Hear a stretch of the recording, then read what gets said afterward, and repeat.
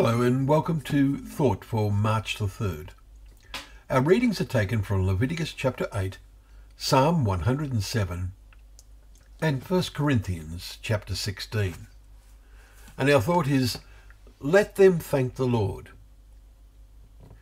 4 times in our Psalms reading today, Psalm 107, we come to a verse that requests a certain action.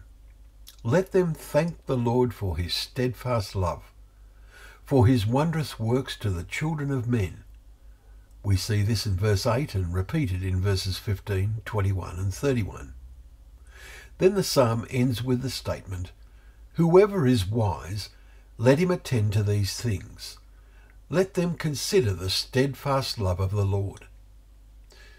So, in being wise, we get our minds to understand and appreciate the actions of the Lord in attending to or responding to the actions or inaction of human beings in the way they live their lives in the sight of God, whether they see their Creator or they blindfold themselves or are simply indifferent toward him. When you think about it, there are clear comparisons to that of children toward their parents as they grow up. And of course, there is often considerable failure, especially in these days, in the wisdom of human parents in the way they train their children. But we are dealing with the wonderful divine parent. Isn't this the reason why we call him our Heavenly Father? Verse 17 states, some were fools through their sinful ways, and because of their iniquities suffered affliction. We can see parallels in these words with life today. Our world has totally ceased to look to God's word.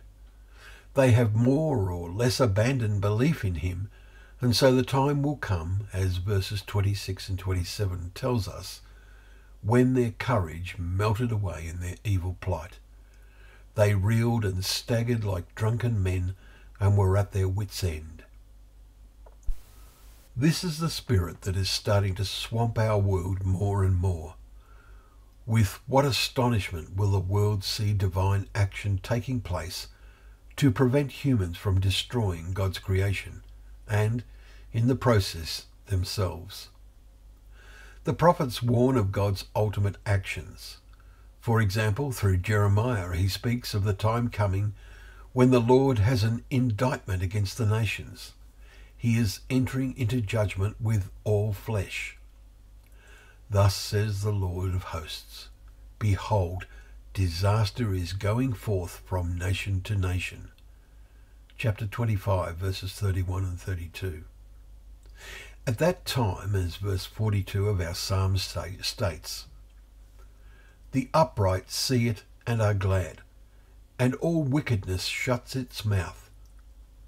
Let us make sure we are among those who thank the Lord for his wondrous works in bringing peace out of utter chaos.